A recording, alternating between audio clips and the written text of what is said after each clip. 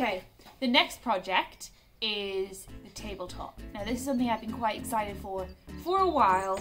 I've got my materials here, some wood. I want to make like a cross section, and I'll show you pretty much as we go.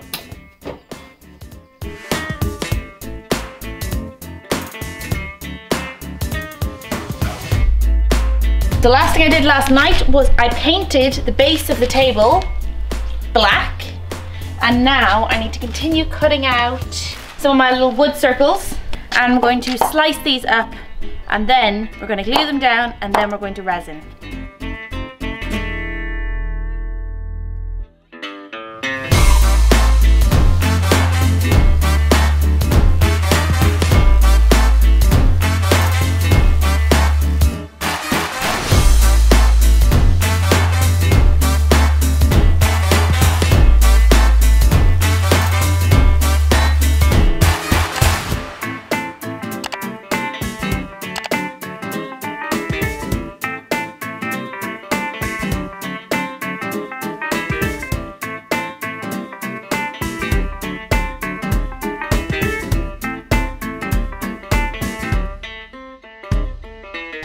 So I've got all my sides glued on now. Next, I'm going to glue down my little bits of wood.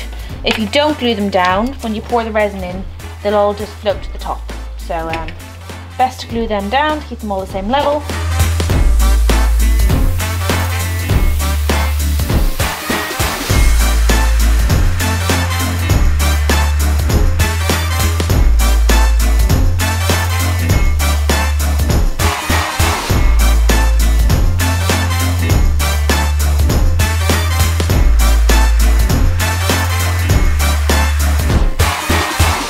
All the wood in, I've just glued it all down, and now I just need to resin it.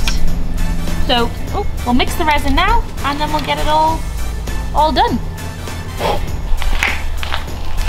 The next very important thing with resin that you must check before you pour, and it's quite hard obviously because my surface isn't exactly even, so I'm just checking it in a few different places, is that it's level. Check it on the sides.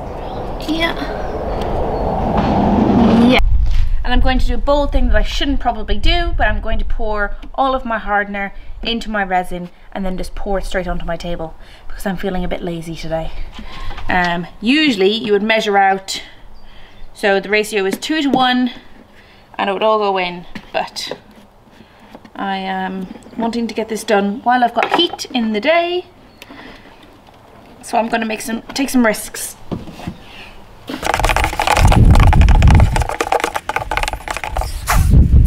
Moment of truth. Now we pour and we see if I've got any leaks, which hopefully I won't.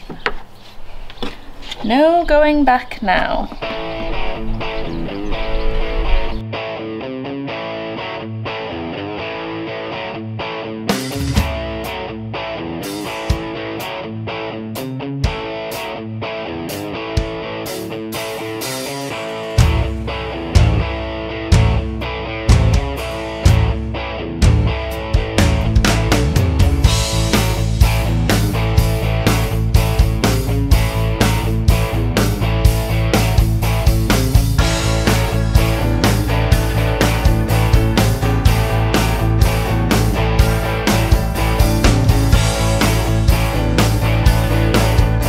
If you do decide to do a resin table, oh, I got you there, mister.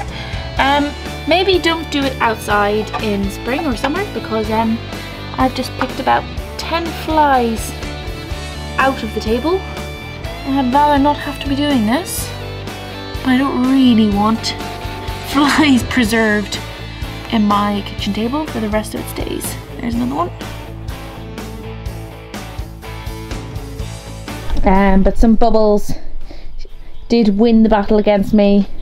Got a little bit of a bump here and a little bit of white has risen to the surface. You might also be able to see, I'm not sure, this little textured surface, but that's fine. I'm not worried about any of that. My first mission is to plane down this bump, and the rest of it just needs a sand.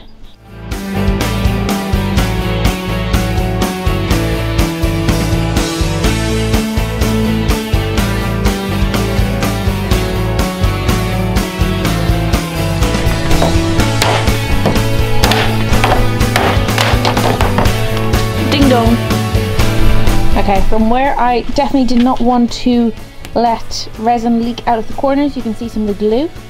So I'm going to round off these corners slightly on all of them, just to get rid of those little glue dots. So now we sand. This is going to be a long process, so I'm just going to get started.